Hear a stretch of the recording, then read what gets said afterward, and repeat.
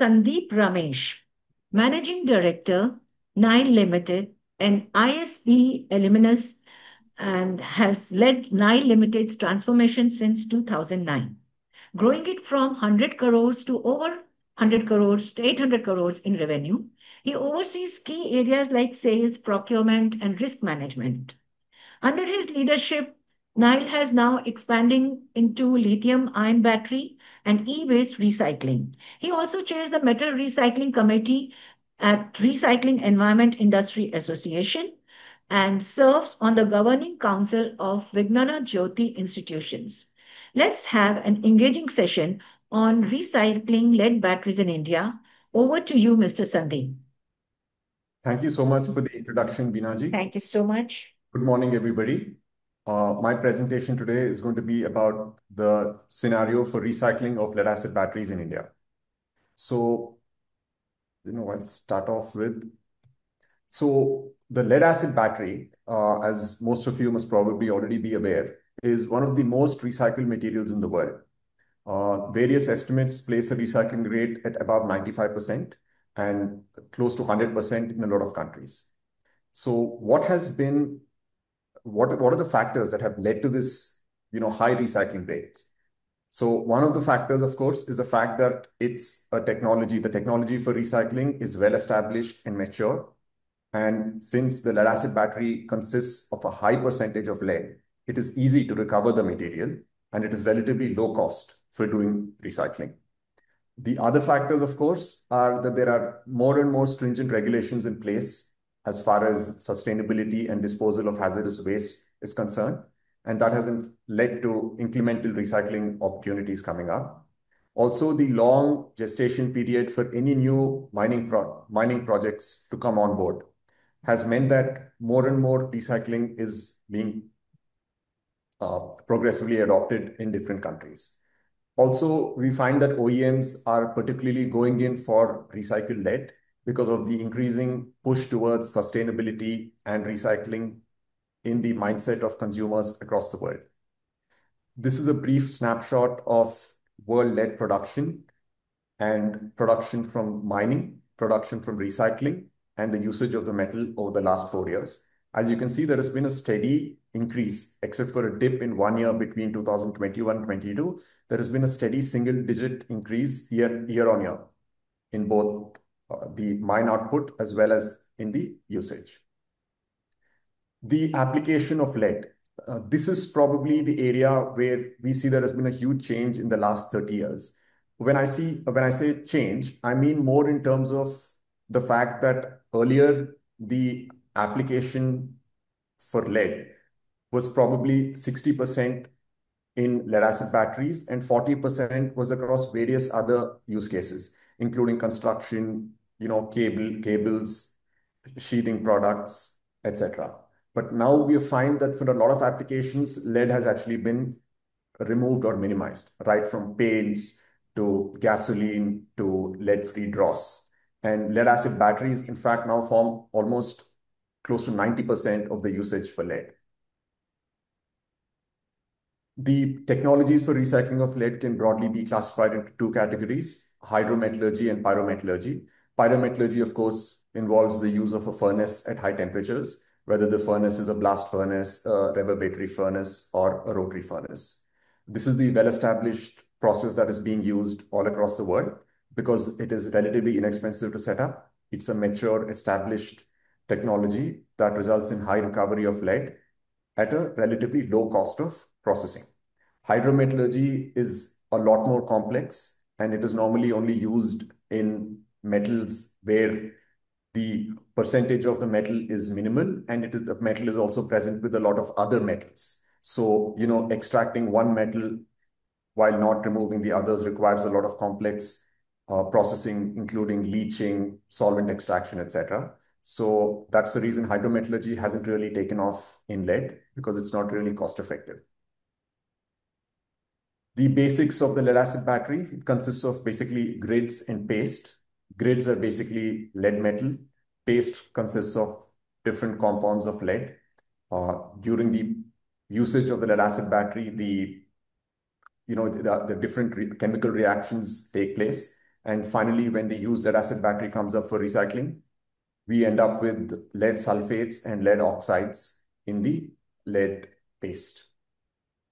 Almost all the materials of the lead acid battery can be recycled.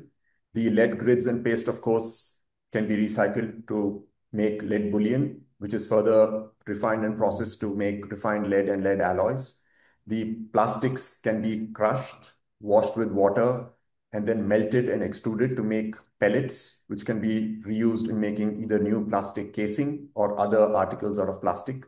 The electrolyte can either be treated and then infused with new concentrated sulfuric acid to make new acid for batteries, or it can be treated with lime to make gypsum, which can then be used in building materials.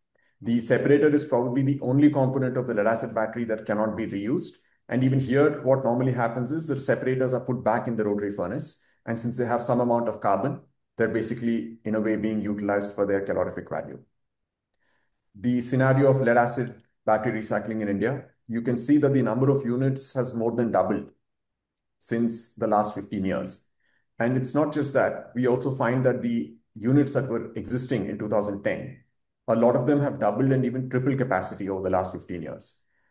Unfortunately, we have also seen the growth of the informal recycling sector alongside the recycling being done in the formal way, simply because the demand for lead acid batteries in India has grown significantly.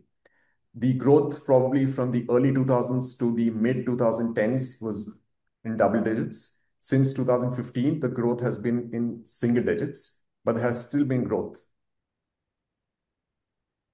The major factors that are driving the growth of the battery recycling industry, are the increased demand for lead acid batteries in the auto sector, in the home inverter UPS market, and then we see, the new government mandate that says for any renewable energy project that is put up for connectivity to the grid, there also needs to be power backup of minimum 4 hours. So for that power backup, all the new projects that are coming up in renewable energy, whether solar or wind, need to have battery power backup. And a lot of them are increasingly opting for lead acid batteries because they're probably the most cost-effective battery storage option available in the market today. The Prime Minister's new scheme for solar, rooftop solar subsidized power is also expected to draw further growth in the lead acid battery market because a lot of people may also want to opt for some backup power. In addition to this, we see demand being robust across tier 2 and tier 3 cities for microgrids. This is just a snapshot of the different uses of the lead acid battery. The increasing in demand, like I said, will probably come from the automotive sector. Even though we see the growth in EVs, we find that the growth in EVs is specifically very high in the two-wheeler and three-wheeler market. In the four-wheeler market and in trucks, lorries, etc., we see that there is still continuing significant demand for lead acid batteries. And the replacement sales of the existing high base of vehicles that have been sold in the last 4 or 5 years, we see the replacement sales still continuing to result in sustained demand for lead acid batteries going forward for the next decade. Some of the environmental concerns are there rightfully because lead is a toxic material if not handled safely. And probably the government regulations have also kept pace, and the government has increasingly stringent regulations. There are new norms that have come up regarding the safe handling of batteries.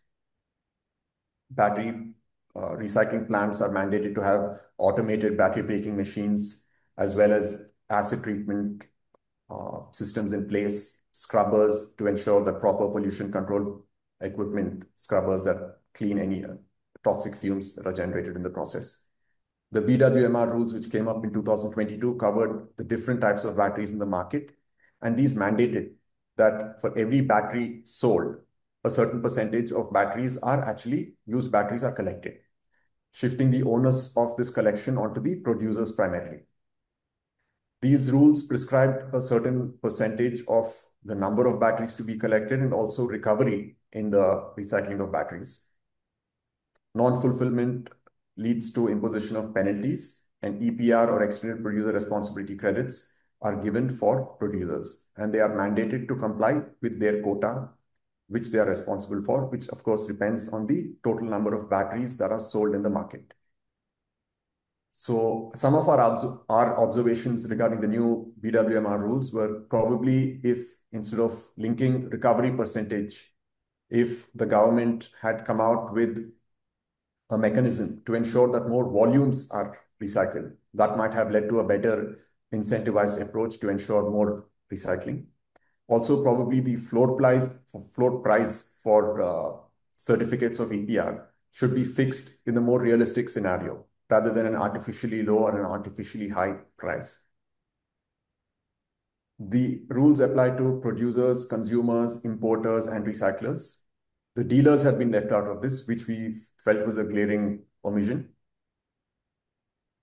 The role of the producer is to ensure that all compliance documentation is fulfilled and the mandated quota of EPR targets is complied by them. These are the different targets for both automobile and industrial batteries going forward. As you can see, by 2029-30, they will need to be 100% compliance.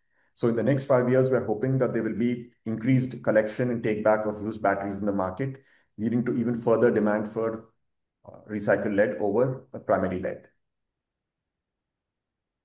The role of the recyclers is expected to increase going forward, and sourcing of lead will only happen from formal recyclers going forward. So the conclusion is that the demand is robust for lead acid batteries, and hence the demand continues to be robust for the lead acid recyclers in the country. And even though there has been a lot of talk of adoption of EVs, we see that the shift is happening quicker in the two-wheeler and three-wheeler market. But we feel for larger vehicles, there will continue to be a large demand for lead acid batteries. And so we hope that the demand will continue to be in the high single digits, at least going forward in the next decade. That's all for me. Thank you.